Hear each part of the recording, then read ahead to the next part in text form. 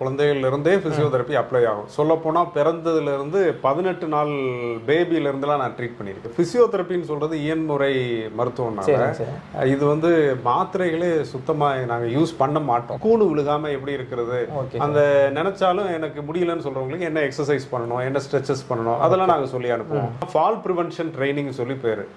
Fall prevention ட்ரைனிங்னு சொன்னால் அது கீழே விழுகாம எப்படி இருக்கிறது. நெக் பெயின்லாம் வந்து சொல்ல போனா சர்ஜரி லெவல்ல போனா கூட நம்ம வந்து ஒரு 3-4 வீக்ஸுக்குள்ள வந்து நம்ம வெளியே கொண்டு வந்துடலாம். ஜெல் மாதிரி போட்டு இந்த மிஷின் வச்சு மெதுவாக ட்ரீட் பண்ணுவாங்க, அல்ட்ராசவுண்ட் சொல்லி. ஸோ இந்த மாதிரி பாஸ்டர் கரெக்ஷனுக்குலாம் இது ரொம்ப யூஸ்ஃபுல்லாக இருக்கும். இது வந்து அந்த கூணு போடாமல் இருக்கிற ஆமாம், அது வந்து ஹெவியாக இருக்கும். 3 கிலோஸ் இது மேலே தூக்கி இறக்க. அதுக்கப்புறம் இந்த மாதிரி ஆமாம் உட்கார்ந்து எந்திரிக்கிறது ரொம்ப சிரமமாக இருக்குதுன்னு சொல்லி சொன்னால் இதை வந்து பிடிச்சிட்டு உட்காந்து எந்திரிக்கிறதுக்குலாம் நாங்கள் ட்ரை பண்ணுவோம். டயபெட்டிஸ்னால ஃப்ரோசன் ஷோல்டர்ன்றது வரும், அதெல்லாம் கையை தூக்குறது கஷ்டம், அவங்களா இதுக்கு மேலே தூக்க முடியலம்பாங்க. ஸோ இதில் ஒவ்வொரு படியாக ஏறி போகிறோம். நெக் பெயின் இருக்கிறவங்களுக்குலாம் செய்வோம். கப்பல் ஓட்டலாம், நம்ம கப்பல் ஓட்டலாம். வலிக்காக மாத்திரைகள் எடுத்துட்டு இருக்காங்க பாருங்க, அதெல்லாம் அந்த கேரி பேக்ல இருந்து எடுத்துடலாம், கன்ஃபார்மா எடுத்துடலாம். சவுண்ட் வேவ்ஸ், ஒலிக்கதிர்கள், அதுக்கப்புறம் வந்து ரேடியேஷன், அதெல்லாம் வந்து வச்சுதான் நம்ம ட்ரீட் பண்றோம். வலியெல்லாம் குறைக்கிறோம். எஸ்பெஷலி லேடிஸுக்கு வந்து கையை வந்து பின்னாடியே கொண்டு போக முடியாது. அந்த பிரச்சனை இருக்கிறவங்களுக்குலாம் நம்ம பிசியோதெரப்பில நல்லா சரி பண்றோம். ஆன்லைன் பிசியோதெரப்பின்னு சொல்றது கோயம்புத்தூர்ல ஃபர்ஸ்ட் பயனீர் நான் தான் பண்ணேன். Hello friends, welcome to சுமாக்கா. இன்னைக்கு நம்ம எங்கே வந்திருக்கோம் அப்படின்னு பார்த்தீங்கன்னா ஒரு இன்ட்ரெஸ்டிங்கான வீடியோ தான் வந்திருக்கோம். நம்ம கோயம்புத்தூர் RS புரத்தில் ஒரு பிசியோதெரபிஸ்ட் தான் வந்திருக்கோம். Sir hello sir, nice to meet you. Hello sir. Okay, so பேசிக்காகவே பிசியோதெரப்பி அப்படின்னா நிறைய பேருக்கு என்னன்னே தெரியாமல் இருக்கு. அந்த வகையில் பிசியோதெரப்பினா என்ன அப்படிங்கிறத சொல்லிடுங்க. அதுக்கு முன்னாடி உங்கள் நேம், உங்கள் கிளினிக் எங்கே இருக்கு, எவ்வளோ வருஷமா இந்த ஃபீல்டில் இருக்கீங்க, அதெல்லாம் சொல்லிடுங்க. சார், என்னுடைய பேர் வந்து தாமஸ் ஜெஃபர்சன். நான் இந்த ஃபீல்டில் வந்து 23 இயர்ஸாக இருக்கிறேன். 23 இயர்ஸாக இருக்கிறேன் நான்.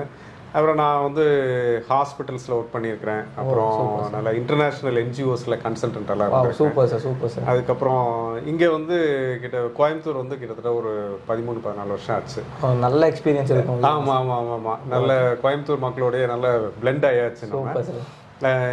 இந்த புது இடத்துல வந்து நாங்கள் வந்து ஒரு 3.5 இயர்ஸாக இருக்கிறேன். 3.5 இயர்ஸாக இருக்கிறேன். நம்ம கிளினிக் எங்கே சார் கரெக்டாக லொக்கேட் ஆகிருக்கு? இந்த லொக்கேஷன் வந்து பார்த்தீங்கன்னா கவுலி பிரவுன் ரோட்டில் இது இருக்குது. RS புரத்தில் வந்து சென்ட்ரல் தியேட்டர் எதிர்த்தாப்புல இருக்கிற அந்த ரோடு பேர் கவுலி பிரவுன் ரோடு. அந்த ரோட்டில் தான் இது இருக்குது. அப்படி தெரியலன்னா நம்பர் கொடுத்துறேன் சார், கால் பண்ணி கேட்டால் கூட. கட்டாயம். ஓகே, பிசியோதெரப்பி அப்படிங்கிறது என்ன சார்? பிசியோதெரப்பி அப்படின்னு சொன்னால் அது வந்து இயன்முறை மருத்துவத்தை தான் பிசியோதெரப்பின்னு சொல்லி சொல்லுவோம். இதில் வந்து மருந்துகள் வந்து இன்வால்வ் ஆகிறது கிடையாது, மருந்துகள் இருக்காது.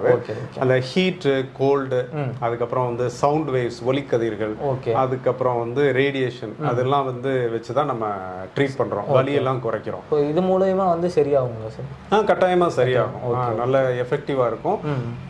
சொல்லப்போனால் மருந்துகள்லாம் வந்து எடுத்தால் எங்களுக்கு வயிறெரிச்சல் இருக்குது, எருக்களிக்குதுன்னு சொல்கிற பீப்புள்ஸ் ரொம்ப பார்த்தீங்கன்னா ஒரு நாளைக்கே ஒரு 10 மாத்திரைலாம் போடுறாங்க. ஆமா கையில கேரி பேக்ல தான் வச்சிருக்காங்க எல்லாமே. அதெல்லாம் வந்து நம்ம நல்லா குறைச்சிடலாம். வலிக்காக மாத்திரைகள் எடுத்துட்டு இருக்காங்க பாருங்க, அதெல்லாம் அந்த கேரி பேக்ல இருந்து எடுத்துடலாம், கன்ஃபார்மா எடுத்துடலாம். எவ்வளவு நாள்ல இதெல்லாம் சரியாகும் இந்த மாதிரி? இது வந்து சொல்ல போனா ஒரு சிலருக்கு வந்து 5 நாள்ல இருந்து அப் டு 3 வீக்ஸ் வரைக்கும் கூட ஆகலாம். ஷார்ட் பீரியட்ல சரி பண்ணலாம். ஷார்ட் பீரியட்லயும் சரி பண்ணலாம். இப்போ சுகருக்குலாம் பாத்தீங்கன்னா கிட்டத்தட்ட ஒரு லைஃப் டைம் சாப்பிட்டே இருக்காங்க. அவங்களுக்குலாம் என்ன மாதிரி பண்ணலாம் சார்? டயபெட்டிஸ் பேஷண்ட்ஸுக்கு வந்து யூஸ்வலா நம்ம டயபெட்டிஸை ட்ரீட் பண்ண மாட்டோம். அதுக்கு வந்து டயபெட்டிஸ் டாக்டர், மருத்துவர் தான் ட்ரீட் பண்ணுவார். அந்த டயபெட்டிஸ்னால வரக்கூடிய பிரச்சனைகள் ஒரு சிலது இருக்கு. அதுல வந்து ஒண்ணு வந்து ஃப்ரோசன் ஷோல்டர்னு சொல்லுவாங்க, தோள்பட்டை வலி. இந்த தோள்பட்டை வலினால நிறைய எஸ்பெஷலி லேடிஸுக்கு வந்து கையை வந்து பின்னாடியே கொண்டு போக முடியாது. அந்த பிரச்சனை இருக்கிறவங்களுக்குலாம் நம்ம பிசியோதெரப்பில நல்லா சரி பண்ணலாம். அந்த டயபெட்டாலஜிஸ்ட் வந்து மாத்திரையும் எழுதுவாங்க, அந்த மாத்திரைகளும் சேர்த்து இந்த பிசியோதெரப்பி செய்யும் போது ரொம்ப வேகமா ரெக்கவர் ஆயிடும். இல்லதுன்னா அவங்க வந்து கிட்டத்தட்ட 1.5 வருஷம் 2 வருஷம் வரைக்கும் கஷ்டப்பட்டு இருப்பாங்க. பின்னாடி போக மாட்டேங்குது கைன்னு சொல்லிட்டு. சூப்பர். பிசியோதெரப்பி வந்து நல்ல ரெக்கவர். ஓகே. சரி, எந்தெந்த ஏஜ்ல எல்லாம் இதெல்லாம் பண்ணலாம் சார்? குழந்தைங்களும் பண்ணலாமா, பெரியவங்களும் பண்ணலாமா? இந்த மாதிரி சார்? குழந்தைகளுக்கு எல்லாம் குழந்தைகள்ல இருந்தே பிசியோதெரப்பி அப்ளை ஆகும். சொல்ல போனா பிறந்ததுல இருந்து 18 நாள் பேபில இருந்துலாம் நான் ட்ரீட் பண்ணிருக்கேன். என்ன சார் சொல்றீங்க? ஆமா ஆமா ஆமா 18 கால் வந்து வளைஞ்செல்லாம் பிறந்துருவாங்க. இப்ப எல்லா சமயத்திலுமே அதை வந்து ஆபரேஷன் பண்ணி தான் நிமித்தணும்னு சொல்லி கிடையாது. சில சமயம் அந்த ஆர்த்தோ டாக்டர், அதாவது பீடியாட்ரிக்ஸ்னே ஆர்த்தோ டாக்டர் இருக்காங்க, அவங்க சில சமயம் பார்த்துட்டு இல்ல வேணா இது பிசியோதெரப்பிலே சரி பண்ணிடலாம்னு சொல்லிடுவாங்க. அந்த டைம்ல தான் அந்த பேபி எங்ககிட்ட கொண்டு வருவாங்க. அதை கொண்டு வரும்போது நம்ம பிசியோதெரப்பி பண்ணி அந்த காலை வந்து ஸ்ட்ரைட் ஆக்கிடலாம். கொஞ்சம் மைல்டா இருந்ததுன்னா ஸ்ட்ரைட் பண்ணிடலாம். ஒரு சில நேரம் அது வந்து கொஞ்சம் இன்டென்ஸா இருந்ததுன்னா ஆபரேஷன் முடிஞ்ச அளவுக்கு கொண்டு வந்துடலாம், நல்லா கொண்டு வந்துடலாம். Okay super sir. ஸோ நார்மலாக இப்போ ஹாஸ்பிட்டல் போய் மாத்திரை எல்லாம் வாங்கி சாப்பிடுறாங்க, அவங்களுக்கும் பிசியோதெரபிஸ்க்கும் என்ன டிஃப்ரென்ஸ்? அதாவது பிசியோதெரப்பின்னு சொல்றது இயன்முறை மருத்துவம்னால இது வந்து மாத்திரைகளே சுத்தமா நாங்க யூஸ் பண்ண மாட்டோம். கிடையவே கிடையாது. கேள்விப்பட்டிருக்கு சார், ஒரு மாத்திரை சாப்பிட்டாலே நம்ம கிட்னி வந்து 1 மணி நேரமோ 2 மணி நேரமோ ஒர்க் ஆகாது அப்படின்லாம் சொல்றாங்க. இல்ல அப்படி கிடையாது. அதாவது இவங்களா வாங்கி மாத்திரைகள் சாப்பிட்டாதான் அந்த மாதிரி பயப்படணும். ஒரு நல்ல அரசு பதிவு பெற்ற ஒரு மருத்துவர்கிட்ட போய் இவங்க மாத்திரை வாங்கினாங்கன்னு சொன்னா ஒரு வாரத்துக்கு எழுதினாலும் தைரியமா சாப்பிடலாம், 1.5 வருஷத்துக்கு எழுதினாலும் தைரியமா சாப்பிடலாம். இவங்களா வந்து நிறுத்தி இவங்களா தொடங்குறது தான் தப்பு. அதுதான் பயப்படணும். நல்லா விசாரிச்சுட்டு அதுக்கப்புறம் டாக்டர் கொடுத்தாருன்னா சாப்பிடலாம். கிட்னியை பத்தி இவங்க பயப்பட வேண்டாம். ஸோ உங்க எக்ஸ்பீரியன்ஸ் பத்தி சொல்லிருங்க, என்ன மாதிரிலாம் பண்ணியிருக்கீங்க?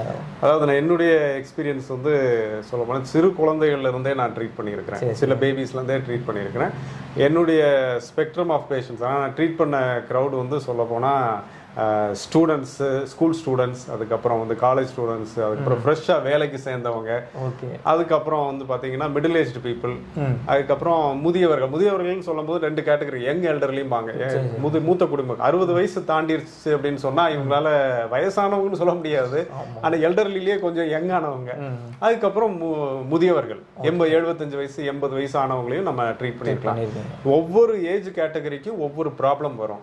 இப்போ ஸ்டூடெண்ட்ஸ் நான் சொன்னேன், ஸ்டூடெண்ட்ஸ் சொல்லும் போது நிறைய படிச்சு குனிஞ்சு கழுத்து வலி வரும், அதே மாதிரி லோ பேக் பெயினும் வரும். ஸோ அவங்களுக்குலாம் என்ன எக்ஸசைஸ் பண்ணணும்னு சொல்லுவோம். அதே மாதிரி பாஸ்டர், அதான் எப்படி உட்கார்றது, கூணு விழுகாம எப்படி இருக்கிறது, அந்த நினைச்சாலும் எனக்கு முடியலன்னு சொல்றவங்களுக்கு என்ன எக்ஸசைஸ் பண்ணணும், என்ன ஸ்ட்ரெச்சஸ் பண்ணணும், அதெல்லாம் நாங்கள் சொல்லி அனுப்புவோம். அதே இது காலேஜ் ஸ்டூடெண்ட்ஸுக்கு அதே மாதிரி தான். இந்த neck pain, low back pain வந்தது, இல்லை ரொம்ப எழுதி கை வலிக்குதுன்னு சொன்னால் அதெல்லாம் நாங்கள் செய்வோம். Super super. ஃப்ரெஷ் எம்ப்ளாய்டுக்கும் நம்ம வரும் பெயின். இப்போ ஐடி கம்பெனிஸில் போய் சேர்ந்துட்டு 1.5 லட்சம் சம்பளம் வாங்கும்போது நல்லா சிரிச்சுட்டே வேலைக்கு போவாங்க. ஆனால் பார்த்தீங்கன்னா செலவாயிரும், கழுத்து வலி வர ஆரம்பிச்சிடும் இவங்களுக்கு. அந்த கழுத்து வலி வரும்போது தான் எங்க வந்து கான்டாக்ட் பண்ணுவாங்க, என்னாச்சு சார் இது கழுத்துல இப்படி வலிக்குதே அப்படின்னு சொல்லி. ஜாபை குறை சொல்றாங்க. ஜாபெல்லாம் நல்ல ஜாபு தான், ஐடி ஜாபு. இவங்க வேலை பார்க்குற விதம் ஒன்று இருக்குது, இவங்களும் ஃபிட்டா இருக்கணும், கரெக்டா பொசிஷன்ல ஃபிட்டா இருக்கணும். அந்த டைம்ல அது அவங்கள ட்ரீட் பண்ணுவோம். மிடில் ஏஜ்டு பீப்புளா இருக்கும்போது அவங்களுக்கு அந்த டைம்ல வந்து டயபெட்டிஸ் அப்பதான் ஒருவேளை தொடங்கலாம், வேற ஏதாவது கால் மூட்டு வலிக்கு தேய்மானம் தொடங்கலாம். அவங்களுக்கு என்ன செய்யணும் சொல்லி பிரிவென்ஷன் என்ன செய்யலாம், அந்த வலி ரொம்ப மோசமாகாம இருக்கிறதுக்கு என்ன செய்யணும், அதை மாதிரி ட்ரீட் பண்ணுவோம். எல்டர்லி அப்படியே மூத்த குடிமக்கள்னு சொல்லும் போது அவங்களுக்கு வந்து இந்த ஸ்ட்ராட்டஜியே மாறிடும். ஏற்கனவே இருக்கிற எபிலிட்டிஸ்ன்னு சொல்றோம் பாத்தீங்களா, எவ்வளவு அவங்களால செய்ய முடியுது, அந்த இயக்க முறைகள் வந்து அவங்களுக்கு வந்து இருந்துட்டே இருக்கணும். 60 வயசுல எப்படி நடக்கிறாங்களோ, படி ஏறுறாங்களோ, அதே மாதிரி தான் 70லயும் ஏறணும், இறங்கணும், 80லயும் ஏறி இறங்கணும். ஸோ அதனால வந்து அந்த எபிலிட்டிஸ் வந்து ப்ரொடெக்ட் பண்றதுக்காக நாங்க செய்வோம். அதே மாதிரி முதியோர்களுக்கு ரொம்ப முக்கியமான ஒன்றை வந்து நாங்க செஞ்சுட்டு இருக்கோம். இது வந்து என்னன்னு சொன்னா ஃபால் ப்ரிவென்ஷன் ட்ரைனிங் சொல்லி பேரு. ஃபால் ப்ரிவென்ஷன் ட்ரைனிங் சொன்னா அது கீழே விழுகாம எப்படி இருக்கிறது, கீழே விழுகும். ரொம்ப ரொம்ப முக்கியம். வயசான பிறகு கீழே விழுந்துடக்கூடாது. கண்டிப்பா கண்டிப்பா. கீழே விழுந்தாலும் எப்படி வந்து எந்திரிக்கிறது. Super sir. இவங்க அப்படியே கீழே விழுந்தாலும் எலும்பு உடையாம இருக்கிறதுக்கு எப்படி இருக்கணும், இதெல்லாமே சொல்லி கொடுத்துருவோம். Super sir. சரி, இதெல்லாமே இருந்தாலும் ப்ரிவென்ட் பண்றது நல்லது. இந்த ப்ரிவென்ஷனுக்கு நாங்க ரொம்ப ஃபோக்கஸ் பண்றோம். கொஞ்சம் ஏஜ் ஆக கொஞ்சம் பேலன்ஸ் மிஸ் ஆகும். அதனால வந்து எல்டர்ஸ்க்கு வந்து நாங்க கொஞ்சம் அசஸ்மெண்ட் மெத்தட் இருக்கு, ஜீரியாட்ரிக் அசஸ்மெண்ட். அதை அசஸ்மெண்ட் பண்ணிட்டு அதுக்கப்புறம் நாங்க அதை பண்ணுவோம். ஸோ என்னென்ன டைமிங்ல நம்ம கிளினிக் வரலாம் சார்? கிளினிக் வந்து நாங்க 10 o'clock இருந்து மதியம் 2:30 வரைக்கும் இருப்போம். Okay sir. அப்புறம் ஈவினிங் வந்து 6 to 8 வரைக்கும். கோயம்புத்தூர்ல இருக்கவங்க டைரக்டா இங்க வந்துருவாங்க சார். ஸோ வேற ஊர்ல இருக்கிறவங்கலாம் பாத்தீங்கன்னா வந்து ஆன்லைன் ஃபெசிலிட்டி கிளாஸ் அந்த மாதிரி ஏதாவது பண்றீங்களா சார்? கட்டாயமா. அது ஆன்லைன் பிசியோதெரபின்னு சொல்றது கோயம்புத்தூர்ல ஃபர்ஸ்ட் பயனீர் நான் தான் பண்ணேன். கோவிட் வர்றதுக்கு முன்னாடியே நாங்க வந்து அந்த ஆன்லைன் கன்சல்டேஷன்ஸ் வந்து என்ஆர்ஐஸ்க்குலாம் பண்ணோம். அதே மாதிரி பாத்தீங்கன்னா இங்கிலாந்துல இருக்கிற ஒரு சாஃப்ட்வேர் வச்சு எக்ஸசைஸ் பிரிஸ்கிரிப்ஷன்லாம் நாங்க வந்து ஏகப்பட்ட பேஷண்ட்ஸ்க்கு கோவிட் டைம்ல பண்ணோம். பிரீதிங் எக்ஸசைஸ், பேக் பெயினுக்கு, நெக் பெயினுக்கெல்லாம் வந்து ரொம்ப சக்சஸ்ஃபுல்லா பண்ணிட்டு இருந்தோம். மெயினா இப்ப கோவிட் டைம்ல அந்த கோவிட்ல அதாவது இந்த பிசியோதெரபில சரி பண்ண முடிஞ்சா சார்? கோவிட் நம்ம சரி பண்ண முடியல, அதை சரி பண்ண முடியாது. ஆனா பிரீத்திங் எக்ஸசைசஸ்லாம் நிறைய டீச் பண்ணோம். இப்ப டிஸ்சார்ஜ் ஆகி வீட்டுக்கு வந்த பிறகு ரொம்ப நாள் ஹாஸ்பிட்டல்ல வச்சுக்கல அவங்க எல்லாம், ரஷ் அவ்வளவு இருந்தது, கொஞ்சம் ரெக்கவர் ஆனே அனுப்பிச்சு விட்டாங்க. அவங்க எல்லாம் வந்து எங்க கிட்ட ஆன்லைன்ல தான் பிரீதிங் எக்ஸசைஸ் எல்லாம் பண்ணாங்க. என்னென்ன செய்யணும், எப்படி இருமணும், அதுக்கப்புறம் என்னென்ன எப்படி லங் வென்டிலேஷன் இன்க்ரீஸ் பண்றது எல்லாமே எங்கிட்ட ஆன்லைன்லேயே பண்ணாங்க. ஏகப்பட்ட பேர். இல்லை சார், காமனா கேட்குறேன். எனக்கு சும்மா நார்மலா நான் ஆன்லைன் கிளாஸ் படிக்கும்போது எனக்கு ஒன்றும் புரியாது. நீங்க எப்படி ஆன்லைன்ல சொல்லி அது சரியாகுதா?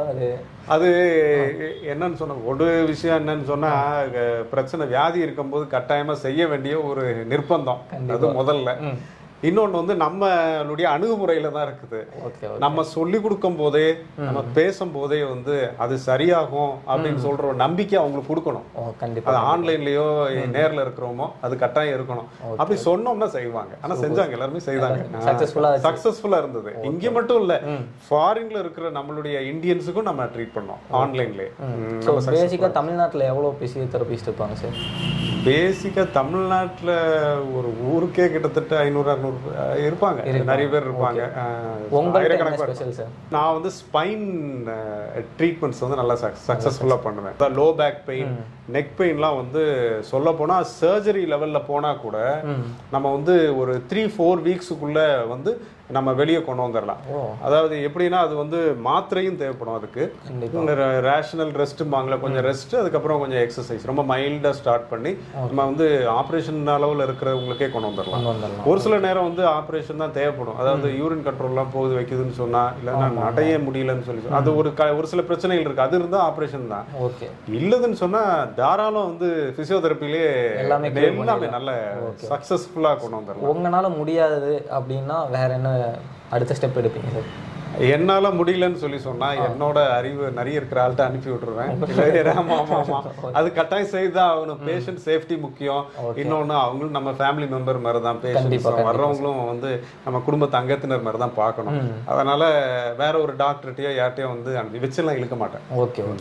முடிஞ்சதுன்னா செய்வேன், இல்லைன்னா அவங்கள்ட்ட டேரக்டா சொல்லிடுவீங்க. ஏன்னா எப்படினாலும் நம்மளை விட்டு போயிருவாங்க அவங்க. கண்டிப்பா இவருக்கு தெரியலன்னு சொல்லி கண்டுபிடிச்சு அதுக்கு முன்னாடி நம்மளே லெட்டர் எழுதி கொடுத்து ஆமா என்னால ஹேண்டில் பண்றதுக்கு முடியலன்னு சொன்னா எழுதி அனுப்பி விட்டுருவேன். நீங்க சொல்லியிருந்தீங்க சார், ஸோ ஒரு 2 வருஷம் கழிச்சுலாம் எனக்கு கஸ்டமர் வந்திருக்காங்க. அது உண்மை. அது உண்மையா ஒரு பேஷண்ட்டை வந்து நம்ம ட்ரீட் பண்ணும்போது சில சமயம் வந்து சரியாகலைன்னா கூட, அது நம்மளால சரி பண்ணலன்னா கூட, வேற ஒரு பிரச்சனை வரும்போது நம்ம உண்மைக்காக 2 வருஷம் கழிச்சு கூட அவங்க வருவாங்க. அவர்கிட்ட போனா உண்மையா செய்வாங்க அப்படின்னு சொல்லி வருவாங்க. அந்த வந்தா சரியாகும். ட்ரூத்ஃபுல்லா இருந்தா நிச்சயமா சரியாகும் சார். ஏதோ டெமோல என்ன வச்சு ஏதாவது பண்ண முடியுமா சார்?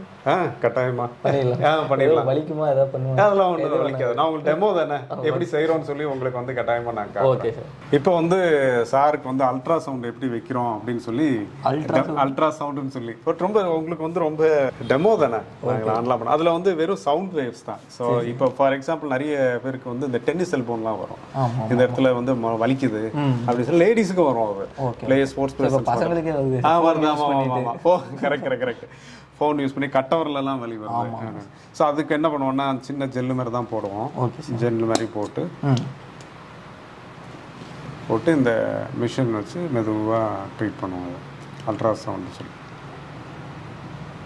போட்டால் என்ன மாதிரி இது வந்து என்னன்னா உங்களுக்கு வந்து எந்த ஃபீலிங்குமே இருக்காது. ஏதோ வருது வைக்குதுன்னு சொல்லி ரொம்ப தெர்மல் டோஸ்ன்னு சொல்லி இதில் ரொம்ப ஃபுல் இன்டென்சிட்டியில் வச்சாதான் வெதுன்னு இருக்கும், வார்மாக தான் இருக்கும். மற்றபடி ஒன்றும் ஃபீல் பண்ண தேவையில்லை.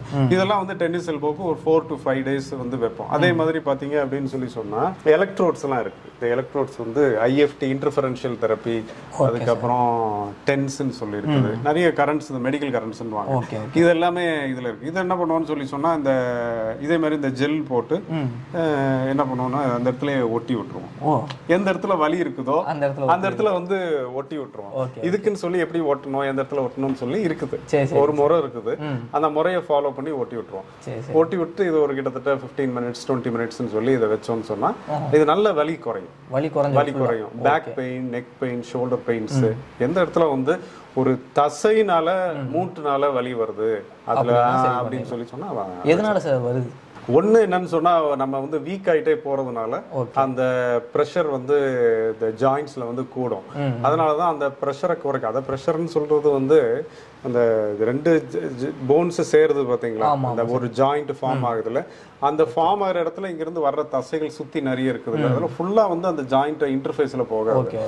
சோ இந்த சுத்தி இருக்கிற தசைகள் எந்த அளவுக்கு ஸ்ட்ராங்கா இருக்கோ அந்த அளவுக்கு வந்து ஜாயிண்ட் ஸ்மூத்தா ஃபங்க்ஷன் ஆகும். நல்ல ஸ்ட்ராங், நல்ல ஸ்மூத்தா வெல் ஆயில்டு ஜாயிண்ட் மாதிரி ஸ்மூத்தா ஃபங்க்ஷன் ஆகும்.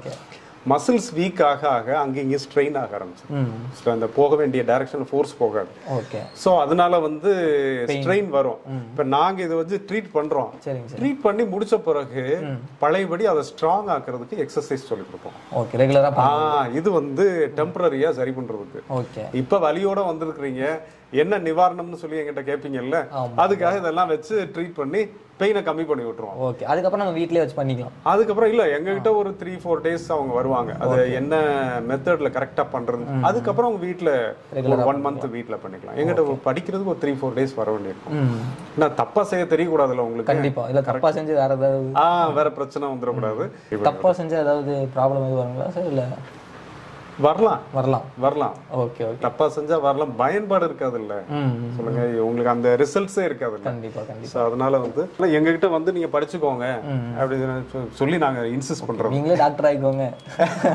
உண்மை. அதனாலதான் இப்ப எங்கிட்ட ஒரு தடவை வந்துட்டாங்கன்னு வச்சுக்காங்க, நாங்க என்ன பண்ணுவோம்னா ஒரு சில நேரம் வந்து சரி பண்ணிடுவோம் இந்த மெஷின் இதெல்லாம் வச்சு. அதுக்கப்புறம் அடுத்த தடவை பெயின் வந்ததுன்னு சொல்லி சொன்னா நீங்க வந்து இந்த எக்ஸசைசஸை ரீஸ்டார்ட் பண்ணி பாருங்க. ஒருவேளை டிஸ்கண்டினியூ பண்ணியிருந்தீங்கன்னா அது ரீஸ்டார்ட் பண்ணி பாருங்க. ஒரு 2-3 நாள் வெயிட் பண்ணி பாருங்க. பெயின் வந்து அதுலயே குறைஞ்சிருச்சுன்னா சந்தோஷம், சரியாயிடுச்சுன்னு அர்த்தம். இல்ல குறையல, தொடர்ந்து இருந்துட்டே இருந்துச்சு அப்படின்னு சொல்லி சொன்னா எங்கிட்ட வாங்கன்னு சொல்லுவோம். Okay, super sir. சோ இந்த மாதிரி பாஸ்டர் கரெக்ஷனுக்குலாம் இது ரொம்ப யூஸ்ஃபுல்லா இருக்கும். இது வந்து அந்த கூணு போடாம இருக்கிற ஸ்ட்ரைட்டா இருக்கு. ஆமா, அது ஸ்ட்ரைட் பண்றது. இது எவ்வளவு நாள் பண்ணனும் சார்? இது இந்த எக்ஸசைஸ் சும்மா ஸ்ட்ரெச், அது நல்ல ரெஸ்டோர் ஆற வரைக்கும், நல்ல பாஸ்டர் ரெஸ்டோர் ஆற வரைக்கும் இதெல்லாம் வந்து ட்ரெயின் பண்ணுவோம். அதே மாதிரி எந்திரிச்சுக்கோங்க. எந்திரிச்சிட்டு இதுலயே படுத்துல வந்து எக்ஸசைஸ் பண்ண வைப்போம். இதுலயே அதுல படுத்து இதுல இப்படி படுக்க வச்சிருவோம். இதுவே முதுகுலிங்க இல்ல, நான் நல்ல ஹிப் வரைக்கும் படுத்துறணும். அதுல ஹிப் வரைக்கும் நல்லா ஏறி உட்காந்துருங்களேன். இது மேலே இதுல ஏறி உட்காந்துக்கோங்க. உட்காந்துட்டு அப்படி படுத்துருங்க. இப்ப கால் மடக்கி வச்சுக்கோங்க. 2 காலையும் மடக்கி வச்சுக்கோங்க. இப்ப நல்ல கையை வந்து கிராஸ் பண்ணி வச்சுக்கோங்க நெஞ்சு மேல. இதுல வந்து எக்ஸசைஸ் பண்ண வைப்போம். இது சின்ன பேஸ் பாத்தீங்களா, அதுல வந்து ரொம்ப சேலஞ்சிங்கா இருக்கும். அதனால அந்த ஸ்போர்ட்ஸ் பீப்புள்லாம் வந்து இதுல படுத்துட்டு எக்ஸசைஸ் பண்ணுவாங்க. நல்லா இருக்கும். பிளாட்டான சர்ஃபேஸோட இதுல படுத்துக்கிறது கொஞ்சம் கஷ்டம். கொஞ்சம் மூவ்மெண்ட்ஸ் தொடங்கணும்னு சொன்னா படுத்துக்க முடியாது. அப்படியே அசைவாங்க. ஆனா அதுலயும் கண்ட்ரோல்டா வந்து சாலிடா படுத்தே இருந்து செய்யும் போது ஸ்பைன் கண்ட்ரோல்லாம் நல்லா இருக்கும். அதுக்காக யூஸ்ஃபுல்லா இருக்கும். இது பேர் வந்து வெயிட்டட் பால். அது ஸோ இது வந்து என்னன்னா இப்போ எக்ஸசைஸ் பண்ணும்போது கையில் பிடிச்சிட்டு அவங்க செய்வாங்க. அது வந்து ஹெவியாக இருக்கும், 3 கிலோஸ். இது மேலே தூக்கி இறக்க, அதுக்கப்புறம் இந்த மாதிரி இதெல்லாம் செய்யும் போது அவங்களுக்கு வந்து நல்ல மசில்ஸ். ஓகே, 3 கிலோ வெயிட்டாக. இது கீழேயும் போட்டாலும் ஒன்றும் ஆகாது. நீங்கள் கொடுக்க பேஸ்கெட் பால் மாதிரி இருக்கு, இங்கே வச்சிருக்கீங்களா? ஆனா இது வந்து காலில் போடாம பாத்துக்கணும். இது பாஸ்டர் கரெக்ஷன் மிரர் அப்படின்னு சொல்லி பேர். இப்ப உதாரணத்துக்கு வந்து என்ன கண்ணாடி தான் நாங்க வச்ச பேர். அது நான் என்னோட ஸ்பெஷல் என்னன்னு சொன்னா ஒரு சில நேரம் பேஷண்ட்ஸ் வலியோட வருவாங்க. இவங்க என்ன பண்ணுவோம், நாங்க எக்ஸசைஸ் பண்ண வைக்கும் போது நல்ல தோள்பட்ட மட்டத்துல வந்து கையை தூக்கி பின்னாடி கொண்டு போவாங்கன்னு சொல்லுவோம். இவங்க என்ன பண்ணுவாங்க, இப்படி வச்சுக்கிட்டே பண்ணுவாங்க. அவங்க நினைச்சுக்கிட்டது தோள்பட்ட மட்டத்துக்கு உயர்த்திட்டோம்னு சொல்லி, ஆனா கீழே இருக்கும் கை. அதனால இந்த கண்ணாடியை பார்த்து செய்ய வைப்போம். Okay okay okay. நீங்க வச்ச பேர் என்ன சார்? பாஸ்டர் கரெக்ஷன் மிரர் அப்படின்னு சொல்லி. ஆமா, அது ரிஃப்ளெக்ஷன் ஒண்ணு. இன்னொன்னு என்னன்னு சொன்னா, நேரா நில்லுங்களேன் அப்படின்னு சொன்னா நேரா இப்படி நிப்பான். அது நம்ம கண்ணாடியில் பார்த்தா தெரியும். கண்ணாடியில் பார்த்தா தான் தெரியும் இவங்க வந்து எவ்வளோ இந்த அளவுக்கு கூடு போட்டிருக்கிறாங்க சொல்கிறதா தெரியும். ஸோ அதுக்காக நம்ம யூஸ் பண்ணுறோம். Super sir. ஸோ இது பேர் டிஆர்எஸ் சஸ்பென்ஷன் ரோப். இது ஓகே. இது வந்து பிடிச்சிட்டு என்ன பண்ணுவோம்னா இந்த பீப்புள் வந்து இப்படிலாம் எக்ஸசைஸ் பண்ணுவாங்க. ஓகே. அதுக்கப்புறம் உட்கார்ந்து எந்திரிக்கிறது ரொம்ப சிரமமாக இருக்குதுன்னு சொல்லி சொன்னால் இதை வந்து பிடிச்சிட்டு உட்காந்து எந்திரிக்கிறதுக்குலாம் நாங்கள் ட்ரை பண்ணுவோம். ஆமாம் சார். இப்போலாம் வயசானவங்க பார்த்தீங்கன்னா பாத்ரூமில் போயிட்டு உட்காந்து எந்திரிக்க முடிய மாட்டேங்குது. ஆமாம் ஆமாம். அந்த மாதிரி இருக்கும்போது இவங்களுக்கு இதை வச்சு நம்ம ட்ரெயின் பண்ணிக்கலாம். என்னன்னு சொன்னால் பாத்ரூமில் போய் உட்காந்து எந்திரிக்கிறதுன்றது அவங்க லூஸ் பண்ணிடக்கூடாது. அது வந்து ரீடைன் பண்ணிட்டே இருக்கணும். அதை வந்து லூஸ் பண்ணி அது யங் ஏஜ்லேருந்தே அவங்க 60 வயசுலேருந்தே அவங்க ப்ரொடெக்ட் பண்ணிடணும். ரெகுலராக ஆமாம் எக்ஸசைஸ் பண்ணிட்டு வந்து ப்ரொடெக்ட் பண்ணிடணும். Okay sir. இது வந்து சும்மா இது பேர் ஷோல்டர் லேடர்மாங்க. ஷோல்டர் லேடர் அதாவது இப்படி இந்த மாதிரி எக்ஸசைஸ் பண்ணுறது. அதாவது ஏன் இது முக்கியம்னு சொன்னால் சில சமயம் வந்து தோள்பட்டையில் ஏதாவது சர்ஜரி பண்ணியிருக்கிறாங்க. நான் சொன்னால் டயபெட்டிஸ்னால ஃப்ரோசன் ஷோல்டர்ன்றது வரும். அதெல்லாம் கையை தூக்குறது கஷ்டம். அவங்களா இதுக்கு மேலே தூக்க முடியலம்பாங்க. ஸோ இதில் ஒவ்வொரு படியாக ஏறி போகிறோம். இதில் இதோட எனக்கு முடியல அப்படின்னு சொன்னால் இவங்க கவுண்ட் பண்ணி வச்சுக்குவாங்க. ஒரு 5 படி ஏறி இருக்கும், 6வது படி இருக்கும் அப்படின்னு சொல்லி கவுண்ட் பண்ணி மெதுவாக ப்ராக்ரஸ் பண்ணுறாங்க. ஆமாம், பெயின் இல்லாமல் நல்லா இருக்கு இந்த ஐடியா. இந்த மாதிரி போய்க்கலாம். ஆமாம், நைட்டுக்கு ஃபுல்லாக வந்துருச்சு. ஓகே. இது பேர் ஷோல்டர் வீல். Shoulder wheel. இது வந்து என்னன்னு சொன்னா இதுவும் ஷோல்டர் பெயின் இருக்கு பாத்தீங்களா, இவங்களுக்குரியது. நெக் பெயின் இருக்கிறவங்களுக்குலாம் செய்வோம். கப்பல் ஓட்டலாம் நம்ம. கப்பல் ஓட்டலாம். இது ஹைட்டுக்கு ஏற்ற மாதிரி அட்ஜஸ்ட் பண்ணிக்கலாம். அதுக்கு ஏற்ற மாதிரி இப்படி சுத்த சொல்லுவோம் நாங்கள். Okay okay. அது ஒரு நேராக பார்த்து சுத்தம் அப்படின்லாம் சொல்லுவோம். சுற்றி பாருங்களேன். இப்படி சுற்றலாம். சுற்றலாம். இந்த சைடு பார்க்க நினைக்கணும். ரைட். ஓகே. இந்த மாதிரி அவசியத்துக்கு ஏற்ற மாதிரி அங்கே ஒரு இது இருக்கு, நாப் இருக்குல்ல, அது ஆமாம், அது வந்து டைட் பண்ணிக்கலாம். சுற்றுறது கஷ்டமா அப்படி நம்ம ஸ்ட்ராங் ஆக்கலாம். Okay sir. ஸோ உங்கள் எக்ஸ்பீரியன்ஸில் யார் இந்த வழியை கொண்டு வந்து நான் ரொம்ப கஷ்டப்பட்டு சரி பண்ணேன் அப்படின்னு சொல்கிறத பற்றி சொல்லிடுங்க. ஏற்கனவே இந்த ஃப்ரோசன் ஷோல்டர் இருந்ததோட சொல்லி கீழே விழுந்துட்டாங்க பைக்கில் இருந்து. Okay okay. இப்போ அந்த டைமில் தான் சொல்ல போனால் கிட்டத்தட்ட 2.5-3 மாதம் ஆயிடுச்சு. 3 months ஆயிடுச்சு. ஓகே. அவங்க ரெக்கவர் ஆகிறது காரணம் என்னன்னா ஏற்கனவே பேக்ரவுண்ட்லேயே ஒரு பிரச்சனை, அதோட சேர்த்து கீழே விழுந்தது நல்லா அடிபட்டுருச்சு. அது அந்த டைமில் வந்து 2.5-3 months சரியாயிட்டாங்க. கொஞ்சம் கொஞ்சமாக சரியாயிட்டாங்க. சூப்பர். அப்புறம் இன்னொன்று இருக்குது. ஸோ தெரபேண்டுன்னு சொல்லி சொல்லுவோம். தெரபேண்ட். ஓகே. தெரபேண்டுன்னு சொல்கிறது இந்த எக்ஸசைஸ் பண்ணுறதுக்காக யூஸ் பண்ணுற பேண்ட் இது.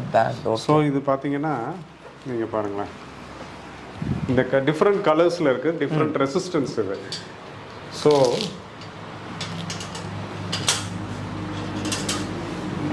இதில் சும்மா அப்படியே கையில் சுற்றிக்கோங்க. கையில் சுற்றிட்டு அப்படியே இழுங்களேன். பக்கத்தில் நின்றுப்பாங்க. ஒரு சுற்று தான் சுற்றணும். இப்போ பின்னாடி இழுங்க பார்ப்போம். இந்த மாதிரி பண்ணலாம். அந்த மாதிரி பண்ணணும். ஓகே. இது வந்து லைட் இதுலேயே நிறைய கிரேட்ஸ் இருக்குது. இப்போ ஒரு பேஷண்ட் வந்து இதில் ஆமாம் இது கொஞ்சம் லைட்டாக இருக்கிறது கொஞ்சம் ஈஸியாக பண்ண ஆரம்பிச்சிட்டாங்கன்னு சொன்னால் அடுத்த ஸ்டேஜுக்கு இதை போட்டு விட்டுருவோம். ஈஸியாக தானே இருக்கிறேன் அப்படின்னு சொல்லி இது வந்து உள்ளே போட்டோம்னு சொல்லி சொன்னால் இதை இழுத்து பாருங்களேன். இது வந்து அதோட இன்னும் கொஞ்சம் கஷ்டமாக இருக்கும், கொஞ்சம் டைட்டாக. ஆமாம் ஆமாம். ஸோ அதே மாதிரி தான் அடுத்த கலர், இந்த ப்ளூ, அதுக்கப்புறம் இந்த கலரு, அதுக்கப்புறம் சில்வர்னு சொல்லி மெதுவாக போவோம், ப்ராக்ரஸ் பண்ணிடுவோம். ஸோ அதாவது ஒரே ஐடியா ஒட்டுக்கா கொடுக்காம பொறுமையாக ஒவ்வொன்றா அவங்க ரெக்கவர் ஆகும். ஏன்னா ரெக்கவரியில் வந்து one of the main factor என்னன்னு சொன்னால் பேஷண்ட்டுடைய இன்ட்ரெஸ்ட், ஆர்வம். நம்ம சரி ஆகணும்னு சொல்லி ஒரு ஆசை இருக்கும். அதை நம்ம என்னத்தையும் அவனை செஞ்சு கெடுத்து விட்டுருக்குறோம். ஸோ நம்மளும் அந்த செய்கிற முறை வந்து அவங்களுக்கு இன்ஸ்பைரிங்காக இருக்கணும். நம்ம ஒரு இடத்துக்கு போகிறோம், அவங்க ரொம்ப நம்ம கைண்ட ரொம்ப வலி வந்து கூடாமல் நம்மளை ஹேண்டில் பண்ணுறாங்க. ரொம்ப கிராஜுவேட்டடாக நம்ம வந்து செயல்படும் போது அவங்களுக்கும் ரொம்ப டிஸ்கம்ஃபர்ட் இருக்குது. அதாவது பார்ப்பாங்கல்ல. பிசியோதெரப்பியில் என்னென்னலாம் பண்ணலாம் சார்? ஸோ இதுதான் இல்லை. ஸோ இப்போ சைனஸ் ப்ராப்ளம்லாம் நிறைய பேருக்கு வருது, ரெகுலராக தும்மல் வருது. ஸோ அந்த மாதிரிலாம் என்னென்னலாம் பண்ணலாம் நம்ம? இப்போ ஃபிசியோதெரப்பியில் வேறு சைனஸ் நம்ம ட்ரீட் பண்ணுறது கஷ்டம். ஓகே. ஆனால் வந்து இது ட்ரீட் பண்ணலாம். இந்த ஸ்னோரிங் ப்ராப்ளம் இருக்குல்ல, அதாவது குரட்டை விடுறது. ஆமாம் ஆமாம் ஆமாம். அதுக்கப்புறம் புரை ஏறுறதுக்கெல்லாம் நம்ம த்ரோட்டுக்கெல்லாம் நம்ம எக்ஸசைசஸ் செய்ய வச்சிருக்கோம். அந்த குரட்டைக்கு எப்படி என்னன்னு சொல்லிட்டீங்கன்னா ரொம்ப யூஸ்ஃபுல்லாக. ஆமாம் ஆமாம், அந்த எக்ஸசைசஸ் வந்து இது குரட்டை வந்து சாதாரண விஷயம், ஒரு ஆளை கொன்னே போட்டுரும் சில சமயம். அதாவது OSASன்னு சொல்லுவாங்க, அப்ஸ்ட்ரக்டிவ் ஸ்லீப் ஆப்னியா சிண்ட்ரோம்னு சொல்லி ஒரு ப்ராப்ளம். Okay okay. அதனால டைவர்ஸ்ல நிறைய பேர் வாங்கிட்டு அதாவது அந்த கொரட்டை பிரச்சனைனால டைவர்ஸ் வாங்குறது ஒரு பக்கம், ஆனா இவருக்கே ப்ராப்ளம் வந்துடும்ல. அதுதான் இதுல வந்து என்னன்னா, அது செஞ்ச இந்த த்ரோட் மசில் ஸ்ட்ரென்தனிங் பண்ண ஒரு சிலருக்கு, எல்லாருக்கும் இல்லைனாலும் அந்த ஸ்ட்ரென்தனிங் பண்ண நிறைய பேருக்கு வந்து கொரட்டை கம்மியாக இருக்குது. அதே மாதிரி பார்த்தீங்கன்னா இன்னொரு ஒரு பெரிய அட்வான்டேஜ் அதில் வந்து ரொம்ப புறையேறும். அவங்க இது பண்ணும்போது சாப்பிடும்போது தண்ணி குடிக்கும் போது கூட அவங்க புறையேறி துப்பிட்டு இருப்பாங்க. ஆனால் அவங்களுக்குலாம் வந்து இந்த எக்ஸசைசஸ்லாம் சொல்லி கொடுத்த பிறகு நல்லாவே நாங்கள் சாப்பிட முடியுது, ஃப்ரீயாக சாப்பிட முடியுது அப்படின்னு சொல்லி சொல்லியிருக்கிறாங்க. ஸோ நாங்கள் அதையுமே பண்ணுறோம். யாருக்காவது புறையேறுது எங்கிட்ட ட்ரை பண்ணலாம், சரியாகும் நிச்சயம். ஆன்லைன் கிளாஸும் இருக்கு. அப்போனாலும் ஆன்லைன் கிளாஸ் அது டைமிங் ஏதாவது ஸ்பெஷலா அதுக்கு வந்து இவங்க ஃபிக்ஸ் பண்ணிக்கணும். எங்ககிட்ட வந்து எந்த டைம் இருக்குதோ அதை வந்து அவங்க மியூச்சுவலா ஃபிக்ஸ் பண்ணிக்கலாம். பேஷண்ட்டுக்கு எந்த டைம் வசதியா இருக்கோ அதுக்கேற்ற மாதிரி நாங்களும் அட்ஜஸ்ட் பண்ணி. இல்லை நீங்கள் எப்படி சார் ஒருத்தர்னா அவங்க கிட்ட மட்டும் தான் இது பண்ணுவீங்களா? அப்படிதான். இல்லை நிறைய பேர்ல பார்த்தீங்கன்னா குரூப்பாக போட்டு அதுக்கு செக்ஷன் கொடுப்பாங்க. ஆமாம், அது குரூப் தெரப்பின்னு சொல்லுவாங்க. அது ஒரு வகையான ஒரு ட்ரீட்மெண்ட். அதை ஒன்றும் நம்ம குறை சொல்ல முடியாது. ஒரு 4-5 பேரோட சேர்ந்து செய்ய வைக்கிறவங்களும் இருக்கிறாங்க. நான் வந்து பர்சனலா செய்வேன். ஒரு one person at a time, ஒரே ஒரு நபர் தான் ஃபுல்லா கியூர் பண்ற வரைக்கும். ஆமா ஆமா ஆமா, அதை பண்ணிடுவேன் நான். அதே மாதிரி இன்னும் ஒரு சில ப்ராப்ளம்ஸ் இருக்கு, ப்ரீதிங் ப்ராப்ளம்ஸ் இருக்கிறவங்க ப்ரீதிங் எக்ஸசைசஸ்லாம் நம்ம அதுக்கு தனியாக சொல்லுவோம். ஓகே. வேற என்ன சார் டிஃப்ரெண்டாக பண்ணுங்க? வேற என்னன்னா, இப்போ உங்களுக்கு வந்து யூரின் கண்ட்ரோல் இல்லாதவங்கலாம் நிறைய பேர் இருக்காங்க. யூரின் கண்ட்ரோல் இப்போ எஸ்பெஷலி வந்து மூத்த குடிமக்களுக்கு அது கொஞ்சம் கம்மியாகுது, எல்டர்ஸ்க்கு கம்மியாகுது. ஓகே. அதே மாதிரி நிறைய லேடிஸுக்கும் வந்து யூரின் கண்ட்ரோல் வந்து ரொம்ப கம்மியாகுது. தும்முனாலோ அதுக்கப்புறம் இருமுனாலோ முக்குனாலோ வந்து யூரின் லீக் ஆக ஆரம்பிச்சு, யங் ஏஜ்லேயே வர ஆரம்பிச்சு. 40 வயசு 45 வயசுலேயே வரும். அதுக்கெல்லாம் நாங்கள் வந்து எக்ஸசைசஸ் வந்து டீச் பண்ணுவோம். இது வெறும் சிம்பிள் எக்ஸசைஸ் தான், அது ரொம்ப கடினமாலாம் இருக்காது. அது ரொம்ப கம்ஃபர்டபுளாகவும் இருக்கும். அவங்க எங்கள் கிளாஸஸ்லாம் அட்டென்ட் பண்ணும்போது அவங்கள்ட்ட அந்த எக்ஸசைசஸ்லாம் கிட்டத்தட்ட ஒரு 3 வீக்ஸ் 4 வீக்ஸ் பண்ணாலே போதும், நல்லாவே ரெக்கவர் ஆகிடும். அந்த லீக் ஆகிற ப்ராப்ளம்லாம் இருக்காது. அது ரொம்ப மெயினாக ஒரு நம்ம இந்த டைமில் வந்து நம்ம ஃபோக்கஸ் பண்ண வேண்டிய. ஏன்னா நிறைய பேர் வந்து வெளியூர் போகிறத குறைச்சிடுறாங்க, கல்யாணங்கள் போகிறதுக்கு குறைச்சிடுறாங்க, ஃபங்க்ஷன்ஸ் போகிறது பயப்படுறாங்க. இதெல்லாம் வந்து காரணம் அந்த லீக் ஆகும். இந்த எக்ஸசைசஸ் வந்து பண்ணால் எல்டர்ஸுக்கும் நல்லா குறையுது, லேடிஸ்க்கும் நல்லா குறையுது. வேறு எந்த ப்ராப்ளம் இருந்தாலும் நாங்கள் டீச் பண்ணி சரி பண்ணிடலாம். Okay okay. ஸோ இப்போ பார்த்தீங்கன்னா வீட்டில் ஏஜ்டு பர்சன்ஸ்லாம் வந்து என்ன மாதிரிலாம் அவங்கள பாதுகாத்துக்கலாம் சார்? ஏஜ்டு பீப்புள் வீட்டில் வந்து அவங்க சேஃபாக வச்சுக்கிறதுக்கு ஒன்று முக்கியமானது நல்ல லைட்டிங் இருக்கணும் வீட்டில். லைட் நல்ல பிரைட்டாக போட்டு. Okay okay. அதே மாதிரி டார்க் ஏரியாஸே இருக்கக்கூடாது. டார்க் ஏரியாஸ்ன்னு சொல்லுவோம், அதாவது எந்த ஒரு ரூமுமே ரொம்ப இருட்டாக இருக்கவே கூடாது. சின்ன ஒரு 0 வாட்ஸ் லைட்டாவது நைட்டு எரியணும். Okay sir. இப்போ வந்து அவங்களுக்கு ஞாபக சக்தி வந்து ஏஜ் ஆகும்போது கம்மியாகும். அப்போ வந்து பார்த்தீங்கன்னா ஒரு ரூம்லேருந்து அடுத்த ரூம் நைட்டில் போகும்போது அந்த இடத்துல ஒரு டேபிள் இருந்ததை மறந்துடுவாங்க, இல்லைன்னா சேர் இருந்ததை மறந்துடுவாங்க, கண்டிப்பாக தட்டு இடிச்சு கீழே விழுந்துருவாங்க. ஸோ நம்ம வந்து கொடுக்க வேண்டிய அவேர்னஸ் என்னன்னா நல்ல லைட்டிங் வந்து வீட்டில் இருக்கணும். அதே மாதிரி என்னன்னு சொன்னால் பாத்ரூம் யூஸ் பண்ணால் சரி, இவங்க என்ன பண்ணணும்னு சொன்னால் ஒரு வைப்பர் வச்சோ இல்லைன்னா ஒரு மாப் ஸ்டிக் உள்ளே வச்சு அதை வந்து வைப் பண்ணிடணும். வைப் பண்ணி ட்ரை ஆக்கிடணும். அது ட்ரை ஆக்கி வச்சுக்கணும். அதே மாதிரி ஸ்லிப் ஆகாமல் பார்த்துக்கணும் பாத்ரூமில். அது வந்து ப்ளீச்சிங் பவுடர் போட்டு அடிக்கடி அதை ரஃப்பாகவே வச்சுக்கணும். அது ஒன்று. அதே மாதிரி அந்த ரூம் என்ட்ரன்ஸ் இருக்கு பார்த்தீங்களா, ஒரு ரூம்ல இருந்து இன்னொரு ரூமுக்கு போகிறோம் பார்த்தீங்களா, அதில் வந்து வேற டிஃப்ரெண்ட் கலர் அடிச்சிடணும். டிஃப்ரெண்ட் கலர் அடிக்கணும். ஒரே கலரா இருக்க கூடாது. வெள்ளை இந்த பேர் இப்ப ஒயிட் பெயிண்ட் அடிச்சிருக்காங்கன்னா அந்த இடத்துல வந்து பிரவுன் கலர்ல ஏதோ டிஸ்டன்ஸ். ஏன்னா டல் லைட்ல கூட இவங்களுக்கு ஒரு என்ட்ரன்ஸ் இருக்கிறது தெரியணும். அந்த மாதிரி தெரியும். அதே மாதிரி படி தொடங்கும் போதும் படியும் வேற கலர்ல இருக்கணும். தொடங்குற இடத்துல ஒரு கலரும் முடிகிற இடத்துல ஒரு கலரும் இருக்கணும். இந்த மாதிரிலாம் பண்ணா வந்து அவங்க ரொம்ப சேஃபா இருக்கலாம். அது போக வந்து இவங்க கிளட்டர்னு சொல்லி இருக்கக்கூடாது. கிளட்டர்னு சொல்றது நிறைய திங்ஸ் வீட்டில் வச்சுக்க கூடாது. ஏஜ் ஆகும் நிறைய கசகசன்னு இருக்கக்கூடாது. இவங்க எந்திரிச்சு கம்ஃபர்டபுளா போற அளவுக்கு ஸ்பேஸ் இருக்கணும். ஓகே. ஏன்னா நிறைய சின்ன அவசியப்படாத ஸ்டூலு, சின்ன டேபிள், அந்த தரையில் இருக்கிறது மேக்ஸிமம் தரையில் இருக்கிற எல்லாத்தையுமே ரிமூவ் பண்ணி அவசியத்துக்கு வச்சுட்டு இருந்துட்டு விழுகிறதுக்குரிய வாய்ப்புகள் நம்ம குறைச்சிடலாம். அவங்களுக்கும் இந்த மாதிரி பிசியோதெரபிலாம் ஒர்க் ஆகுமா?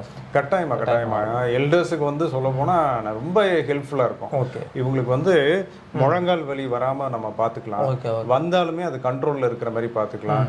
நேரா நடக்கிறதுக்குரியது நம்ம செய்யலாம். நேரா நடக்கிறதுன்றது சொல்ல போனா ஒரு ஏஜ்டு பர்சன் வந்து கூணுலாம் விழுந்துட்டாங்கன்னா சின்ன சின்ன ஸ்டெப்பா எடுத்து வச்சுட்டு போவாங்க, ரொம்ப தூரம் நடக்க முடியாது.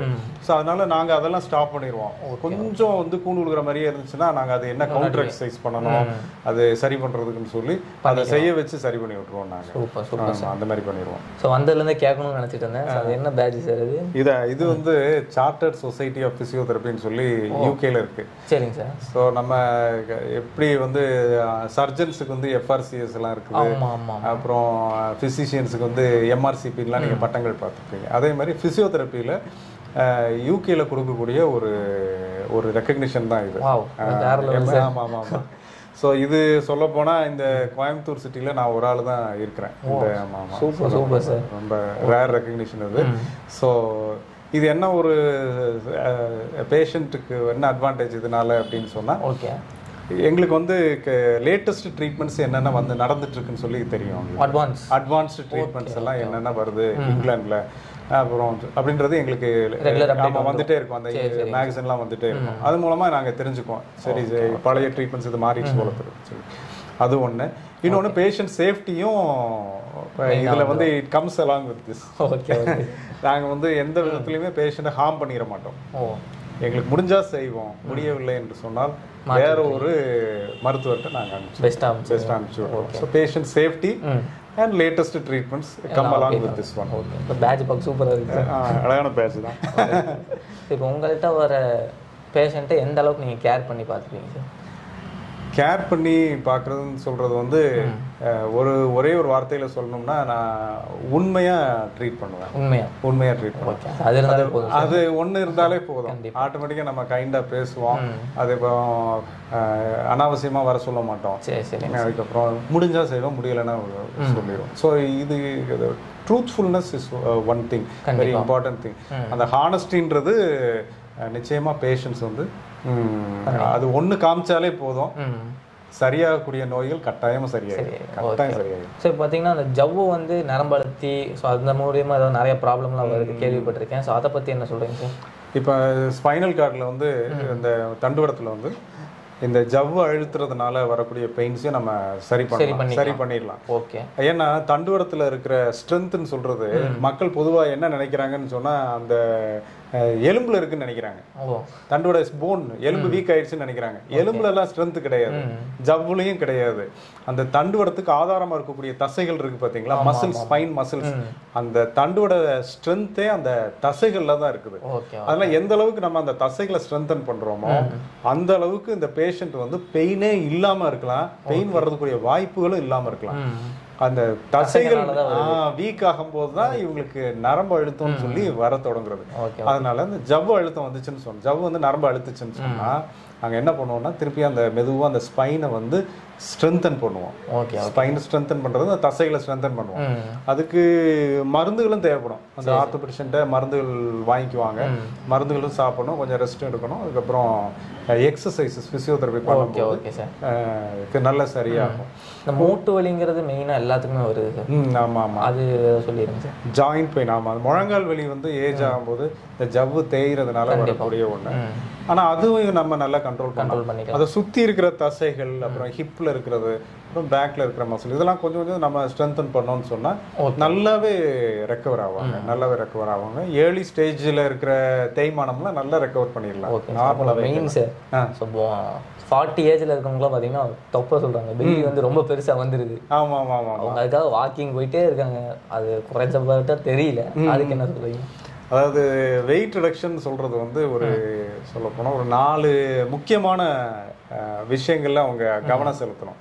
ஒன்று என்னன்னு சொன்னால் என்ன ஆகாரம் சாப்பிட்றாங்க, அது கலோரி ரிச்சாக இருக்குதான்னு சொல்லி பார்க்கணும். அரிசி சார்ந்த உணவுகள் வந்து நிறைய சாப்பிட்றாங்களா அப்படின்னு சொல்லி நம்ம கவனிக்கலாம். அப்படி சாப்பிட்டாங்கன்னா குறைக்கணும்.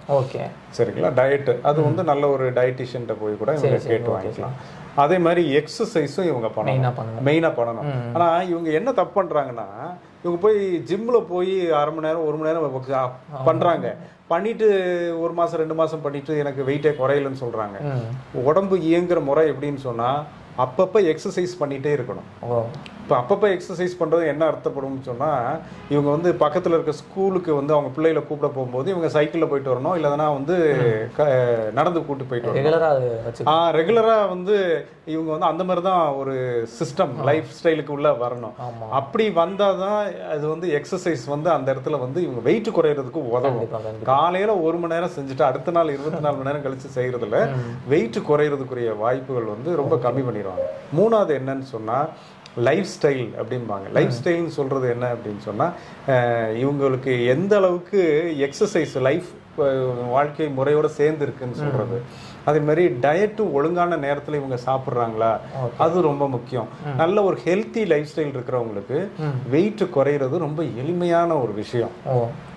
கண்ணா பின்னான்னு சொல்லி நேரங்களில் சாப்பிட்றாங்க பாருங்க. 4 மணிக்கு சாப்பிடுவேன், நான் வந்து 3:30 அந்த மாதிரி ஒரு சிஸ்டமே இல்லாமல் டிசிப்ளினே இல்லாமல் இருந்தாங்கன்னா வெயிட் குறைய ரொம்ப கஷ்டம். 4வது விஷயம் ஆட்டிடியூடும்பாங்க. ஆட்டிடியூட்னு சொல்றது என்ன அப்படின்னு சொன்னா, வெயிட் குறைக்கணும்னு சொல்லி நான் தீர்மானம் பண்ணிடுறேன். ஆனால் திடீர்னு நீங்க ஒரு டிஃபன் பாக்ஸை திறந்து ரசகுல்லா காட்டுறீங்க, சரிங்களா? இப்ப வந்து எந்த அளவுக்கு நான் வந்து ஒரு நிதானம் அந்த இடத்துல காட்ட முடியும்னு சொல்றதும் வெயிட் குறையறதுல ஒரு முக்கியமான ஒரு விஷயம். அவங்களுக்கு சொல்லிட்டீங்க சார், இந்த மாதிரி பசங்களுக்கு வெயிட் ஏறதுக்கு ஏதாவது சொல்லலாம்?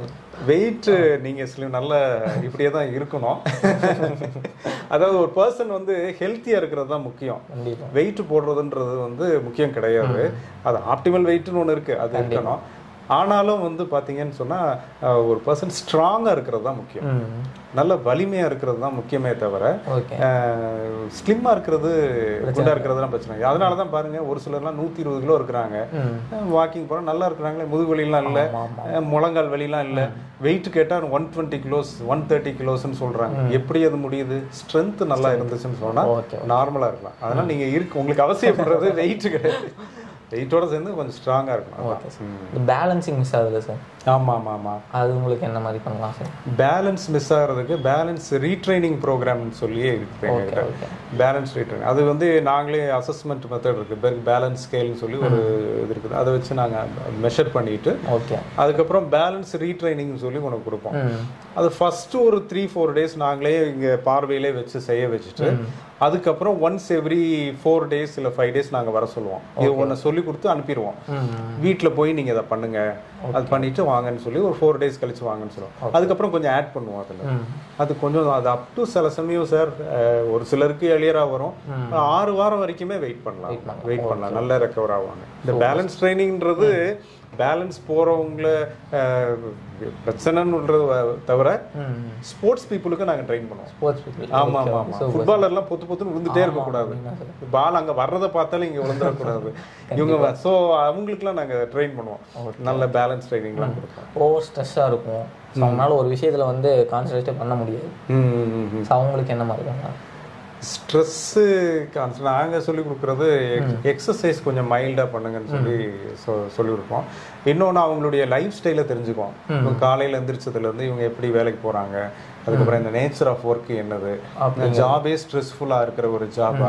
இப்போ ஒரு பர்சனை ஸ்ட்ரெஸ்ஃபுல்லாக இருக்காருன்னு சொல்லி நம்ம பிளேம் பண்ணவே முடியாது. சில சமயம் யார் போனாலும் அந்த இடத்துல ஸ்ட்ரெஸ்ஃபுல்லாக ஆகலாம், வேலையே அந்த மாதிரி இருக்கும் கண்டிப்பாக. அதனால அந்த டைமில் வந்து அவருக்கு என்னத்தை நம்ம அட்வைஸ் பண்ணுறது, அந்த ஒர்க்கை எப்படி வந்து ரிலாக்ஸ்டாக செய்கிறதுன்ற ஒரு வழிமுறையை தான் நம்ம கண்டுபிடிக்கணும். Okay, exercise and also how to make the job enjoyable.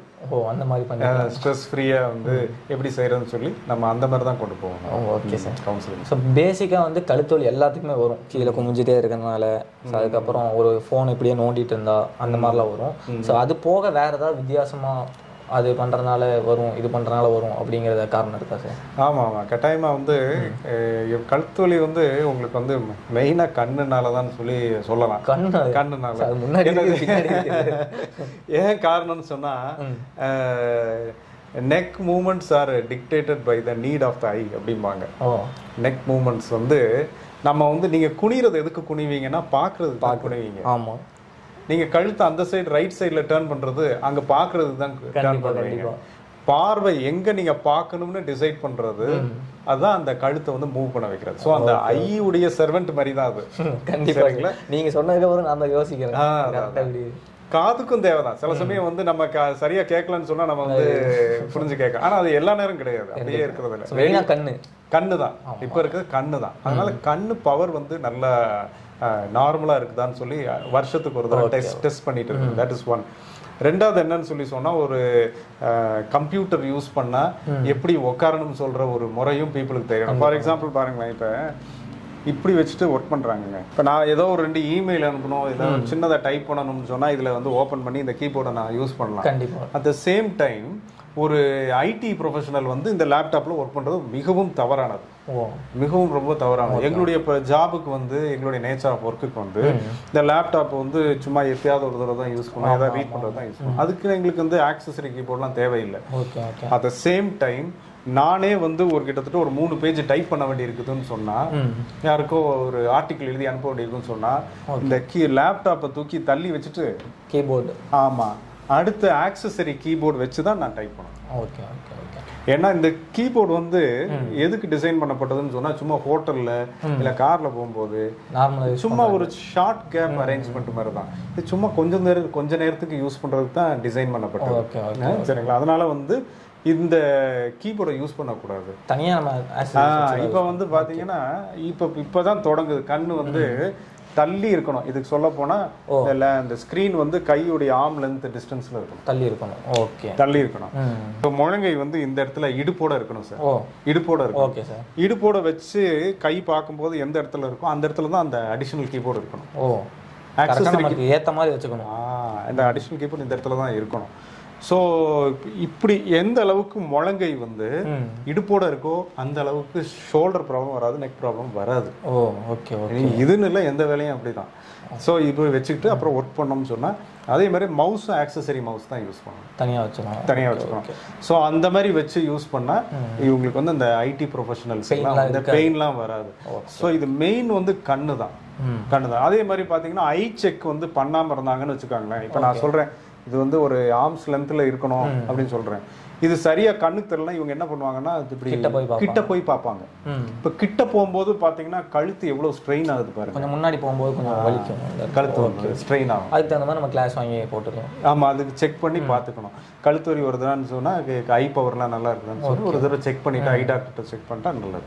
Okay sir. So அந்த மாதிரி ஏதாவது எக்ஸசைஸ் ஏதாவது இருக்கா சார் பவர் கண்ட்ரோலுக்கு வந்து எக்ஸசைசஸ் வந்து பண்ணலாம். சிம்பிள் பேசிக் எக்ஸசைஸ் ஐ எக்ஸசைசஸ் இருக்கு. அதை செஞ்சாலும் மேலே கீழே பார்க்கறது, சைடு கிராஸா பார்க்கறது, left up to write down, right up to left. Starting stage இருந்துச்சு சார், அதுக்கப்புறம் போக போக நிறைய போயிடுச்சு. ஆனால் எக்ஸசைஸ் பண்ணா கொஞ்சம் கண்ட்ரோல் ஆகும். ஓகே சரி. பார்த்தீங்கன்னா நிறைய பேர் மூட்டு மாற்றும் அறுவை சிகிச்சை எல்லாம் பண்றாங்க. அது பண்ணாம இதுல சரி பண்ண முடியுங்களா பிசியோல? அதாவது மூட்டு மாற்று அறுவை சிகிச்சை, டோட்டல் நீ ரீப்ளேஸ்மெண்ட். டோட்டல் நீ ரீப்ளேஸ்மெண்ட்னு சொல்றது நல்ல சர்ஜரி தான். ஓகே. ஆனா ஃபர்ஸ்ட் 2 ஸ்டேஜஸ் இருக்கு அந்த முழங்கால் தேய்மானத்துல. அந்த ஸ்டேஜஸ்ல வந்து பிசியோதெரபி மூலமா நல்ல வந்து வலி இல்லாம வெளியே கொண்டு வந்துடலாம், நல்ல நார்மல் லைஃப்க்கே கொண்டு வந்துடலாம். நல்ல ஒரு கஸ்டமைஸ்டு எக்ஸசைஸ் அது பண்ணா நல்ல சரி பண்ணிடலாம். இப்ப 3rd and 4th போகும்போது, 3rd stage 4th stage தேய்மானத்துல போகும்போது அது வந்து கொஞ்சம் வலி ஜாஸ்தி ஆகும். கண்டிப்பா 3rd ஸ்டேஜ்ல கூட நம்ம வந்து கொஞ்சம் கண்ட்ரோல் பண்ணலாம் பெயினை எக்ஸசைஸ் மூலமா. 4th ஸ்டேஜ் போயிடுச்சுன்னு சொன்னா ரொம்ப தேய்மானம் இருக்கும். அந்த டைம்ல ரீப்ளேஸ் பண்ணிதான். ஆமா, அது எந்த லெவல் தேய்மானத்துல இருக்குதுன்னு சொல்லி பொறுத்து தான் நம்ம இது பண்ணலாம். ஓகே. அதுக்கப்புறமும் பண்ணலாமா சார்? தேய்மானம் வந்து ஃபுல்லாக ஆயிடுச்சுன்னு சொல்லி சொன்னால் அதுக்கப்புறம் ரீப்ளேஸ் பண்ணாங்க. டோட்டலி ரீப்ளேஸ்மெண்ட் வந்து நிறைய பேர் பயப்படுறாங்க. அது ஆனால் அது one of the best treatments. அது நல்ல சிகிச்சை அது. ஆனால் ஃபிசியோதெரப்பி ரோல் அதில் என்ன இருக்குன்னா ப்ரீ ஆப்ரேட்டிவ் ரோல் இருக்கு, போஸ்ட் ஆப்ரேட்டிவ் இருக்குது. ரெண்டுமே. ஆமாம். இப்போ வந்து இப்போ ஆப்ரேஷனுக்கு போகிறதுக்கு முன்னாடி நாங்கள் வந்து ப்ரிப்பேர் பண்ணிடுவோம். ஓகே. இப்போ உங்க பாட்டியே ஆப்ரேட் பண்ண போறாங்கன்னு வச்சுக்காங்களேன், முழங்கால் ரீப்ளேஸ் பண்றாங்க, எங்ககிட்ட கூட்டு வந்தீங்கன்னா நாங்க என்ன பண்ணுவோம்னா அந்த பாட்டியை வந்து நல்லா கொஞ்சம் ஸ்ட்ராங் ஆக்கிடுவோம். அந்த மசில்ஸ் எல்லாத்தையுமே ஸ்ட்ராங் ஆக்கிடுவோம். முழங்கால் தசைகள், ஆங்கிள் இருக்கிறது, அதுக்கப்புறம் ஹிப்ல இருக்கிறது எல்லாத்தையுமே ஓரளவு நல்லா ஸ்ட்ராங் ஆக்கிடுவோம். ஒரு வாரம் 10 நாள் ஆகும்.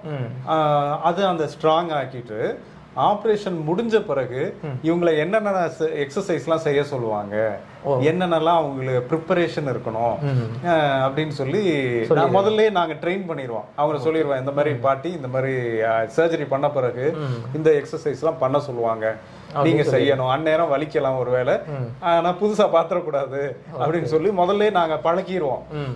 இப்ப அது என்ன அட்வான்டேஜ்னா, ஆப்ரேட் பண்ண பிறகு கொஞ்சம் வலி இருக்கும், ஆனா அந்த வலி இருக்கும்போது உங்க பிசியோதெரபி ஸ்டார்ட் பண்ணும்போது நல்லா கோஆப்ரேட் பண்ணுவாங்க. இப்ப இந்த எக்ஸசைஸ் வந்து புதுசு கிடையாது இல்ல, ஏற்கனவே இவங்க செய்து பழகினது தானே, ஒரு வாரம் 10 நாளைக்கு. அதனால வந்து கோஆப்ரேட் பண்ணி நல்லா செய்வாங்க. ஸோ இந்த ப்ரீ ஹேப் அப்படின்னு சொல்லி பேர் அதுக்கு பேர். ப்ரீ ஹேப்னு சொல்றது ஒரு சர்ஜரிக்கு முன்னாடி நல்லா வந்து ஸ்ட்ரென்தன் பண்ணி இந்த சர்ஜரிக்கு என்னென்ன சக்சஸ்ஃபுல் ஆகிறதுக்கு அவசியமோ அது எல்லாமே ஃபர்ஸ்ட் ஹேண்ட் முதல்ல செஞ்சிடுறது. அதுக்கப்புறம் சர்ஜரி பண்ண பிறகு போஸ்ட் ஆப்ரேட்டிவாகவும் பிசியோதெரப்பி பண்ணுவோம். மொபிலைஸ் பண்றது, எப்படி நிக்கிறது, முதல் அடி எடுத்து இப்படி வைக்கிறது, பின்னாடி எப்படி நடக்கணும், உட்கார்றது, வைக்கிறது எல்லாமே நாங்க ட்ரெயின் பண்ணிடுவோம். சில பக்கம் ரொம்ப நேரம் நின்றுட்டு ஒர்க் பண்ணுவாங்க சார், அவங்களுக்குலாம் ரொம்பவே பெயினா இருக்கும். ஆமா ஆமா. அவங்க எப்படி கண்ட்ரோல் பண்ணுவாங்க? இப்ப அந்த மாதிரி இருக்கிறாங்க ஒரு சில அந்த கேஷியர்ஸ் எல்லாம் ஒரு சில கடைகள்ல நின்றுட்டே தான் இருக்கிறாங்க.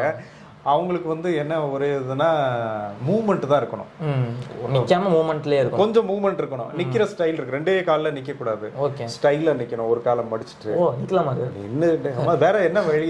சின்ன இடத்துல நின்னா ஒத்த கால்ல நின்னா கடனாளி ஆயிருவீங்க. இன்னொரு கால்ல டிப்பு வச்சுட்டு தானே இருப்போம் தரையில. அதனால கொஞ்சம் ஒரு காலை மடிச்சு வச்சுக்கோங்க அப்படின்னு சொல்லுவோம். இல்லதுன்னா பஸ் ஸ்டாண்ட்ல நிக்கிறாங்களா லெஷரா, ஒரு காலை சரிச்சுட்டு நிக்கிறாங்க, அந்த மாதிரி நில்லுங்க. இன்னொரு வழி என்னன்னு சொன்னா, நிக்கிற இடத்துல ஒரு சின்ன பலகை ஒண்ணு போட்டுக்கணும். அது மேல கால் எடுத்து வச்சுக்கணும். அது மாதிரி வச்சுக்கிட்டாலும் இவங்களுக்கு வலி வந்து வராம பாத்துக்கலாம். லோ பேக் பெயின் எல்லாம் வராது, இடுப்பு வலி, கால் வலி எல்லாம் வரும். அதெல்லாம் வந்து அவாய்ட் பண்ணிடலாம். இவங்க நிக்கிற ஸ்டைலை பொறுத்து. ஆனா மூவ் பண்ணிட்டே இருக்கணும், சின்ன சின்ன மூவ்மெண்ட்ஸ் இருக்கணும். விஷயமே இல்லைன்னா கூட பக்கத்துல போய் ஒரு ஒரு 4-5 அடி தள்ளி இருக்கிறவர்கிட்ட ஹலோ சொல்லிட்டு வரணும். சும்மா வந்து நமக்கு வந்து ஹலோ சொல்லிட்டு போறாங்க. மூவ்மெண்ட்ஸ் இருந்துட்டே இருக்கணும், அது இருந்தா தவிர்த்துடலாம். சதை பிறன்றது அப்படின்னு சொல்றாங்க. ஆமா ஆமா ஆமா. அதுக்கெல்லாம் என்ன மாதிரி பண்ணலாம் சார்? சதை வந்து பிறலாது, சொல்றது வழக்கத்துல சொல்றாங்க. அந்த வந்து லைட்டா டேமேஜ் ஆகும். சதை வந்து டேமேஜ் ஆகிறது தான். இப்போ அது எப்படி உதாரணப்படுத்தலாம்னு சொல்ல, ஒரு கொடி காய போடுற நைலான் ரோப்பு பார்த்துருக்கீங்கல்ல, அந்த பிளாஸ்டிக் ரோப்பு, அதுல வந்து ஒரு நிறைய ஃபைபர்ஸ் இருக்கு. அதுல வந்து ஒரு 3-4 ஃபைபர் மட்டும் கட் ஆச்சுன்னா எப்படி இருக்கும்? கொஞ்சம் ஸ்ட்ரென்த் கம்மியா. அதே மாதிரிதான் சதை பிறல்ன்றது. அதுதான் ஃபுல்லா கட் ஆகாது, தசைகள்ல ஸ்ட்ரெயின் ஆயிரும். அப்படியே அது ரொம்ப இழுத்தா எப்படி டேமேஜ் ஆகும் அந்த மாதிரி. கட்டுன்னு சொல்றது சின்ன சின்ன கட்டு இருந்ததுன்னா ஆறிடும், பெரிய அளவுல இருந்ததுன்னா தான் பிரச்சனை. அதான் சதை பிறல்.